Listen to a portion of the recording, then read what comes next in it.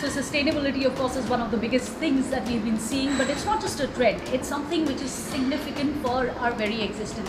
In fact, this is one of the ways that we are using art to reflect that as well. And across here in the exhibition that we are holding, several of the artists across the entire nation have come together to show what really means sustainability for them. There are different kinds of work. There is mixed medium, there is charcoal work that I have done, and other artists have also done impressionistic works.